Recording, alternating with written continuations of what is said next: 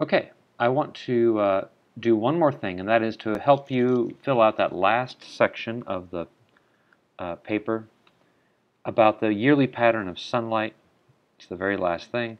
And all I'm going to do is put the observer at these different latitudes and then run the thing around so you can kind of see what happens, and that should enable you to fill in the blanks here with your perception, your observations about what happens. So let me start with 0 degrees. The observer's at the equator, and we're going to start. Let's actually start at the vernal equinox, and you can see the sunlight's coming in at 90 degrees all the time, so it's most direct all day long.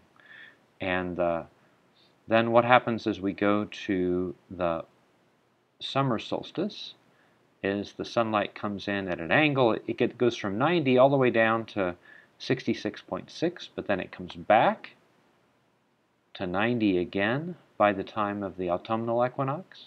And then at the winter solstice, it's down to 66.6 again, but then it comes back. So you can see that the angle the sun makes with the surface never gets greater than about, what would that be, 34 degrees or so, right? Because it's 90 minus 66. But it's usually closer to 90 degrees. So that gives you an idea at the equator. Now, what other angle do we have to do here? Let's see. 23.5 degrees. Let's look at that. So I'll run the guy up to 23.5. I'll start again at the summer solstice. I'm sorry, at the vernal equinox. Okay. We go and notice it starts out at 67.2, but now that he's at this latitude, it actually gets more direct by the summer solstice. It's about 90 degrees. So this is the tropic where the sunlight comes in at 90 degrees at the summer solstice. So there you have that. Of course, by the time you get to the autumnal equinox, it's back down to 66. When you reach the winter solstice, the sun's rays are coming in now at a very sharp angle of 43 degrees. So it's dropped quite a lot at that latitude.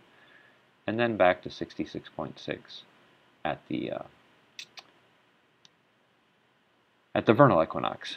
Okay, so let's look at the next latitude. That's 41 degrees. That's about our latitude in Indiana. So we'll go ahead and run this up to 41 degrees. That's at the vernal equinox. Notice it's down to 50 degrees here. Well, when I get to summer, it comes all the way to 70 degrees. It doesn't get to 90. So even at noon, on a summer day, the sun's rays come in not directly. They're at a small angle, about 19 or 20 degrees, I guess. Then we get back to the autumnal equinox. We're back to 50 degrees. Then at winter, it gets all the way down to 25 degrees. So the sun coming in at a very glancing angle to the surface, and that's one of the reasons why it gets so darn cold in Indiana. And then here we are back to 50 degrees at the vernal equinox. Okay, what if we went really far north? What if we went to 66 degrees? Let's go up there. Okay, we're at 66 degrees. Here we are at the vernal equinox still, but the sun's coming in at 25 degrees. That's like deep winter in Indiana, but this is at the equinox. This is in the fall. What happens when I get to the summer? The highest it ever gets in the sky is 47.8 degrees. So it only gets to 50. That's kind of like the fall in Indiana, but that's the high. That's like the maximum summer.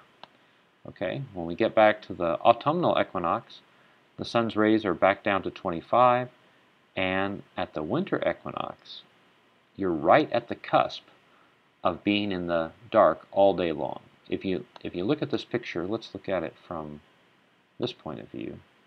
You can see that as the Earth turns, this point is just on the verge of being in sunlight. It's in nighttime almost the entire time. It just barely gets any sunlight at all.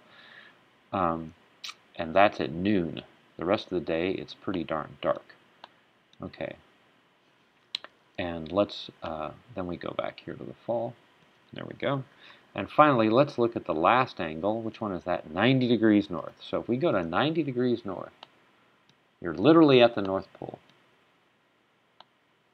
Boom. Here we are at the North Pole. This is the equinox, right? Even at the equinox, the sunlight is barely coming in. If we go to the summer, the maximum angle the sun reaches is only 23 degrees. That's like our winter. This is the maximum summer. Get back to equinox and we're on the verge of not having any sun at all. But what about the winter? In the winter, this guy is in darkness all day long. And they're in darkness half of the year. Look at that. From the autumnal equinox through the entire winter and back to the vernal equinox. It's only 6 months of darkness. Never any sun. And then, of course, the other side is 6 months of day. Never any night. Because as the Earth turns, you never get back in the shadow. So life on the North Pole is very, very different. All right, that's all I have for you.